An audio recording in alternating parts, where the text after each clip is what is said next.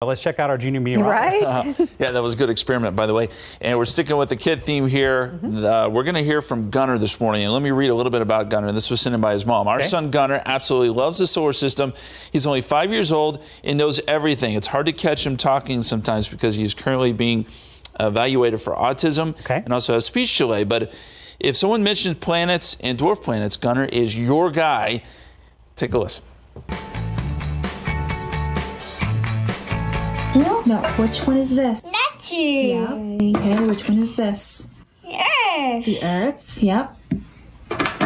This one? Mercury. Okay. This one? Mars. Okay. What is this one? Jupiter. Big old Jupiter. Yep. This one?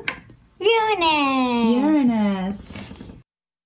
Awesome, Gunnar. You have a future with NASA. Is that a really cool Space Cadet lunchbox? And that is. Yeah, it is. That's and pretty cool. On top of all that, he can also name all the dwarf planets. We didn't have time to show you that, but he can name all the dwarf planets too. Oh, wow. Incredible. Gunner's good. Yeah, he is. Good. Yeah, he is. Gunnar, thank you so much. Thanks, Gunnar.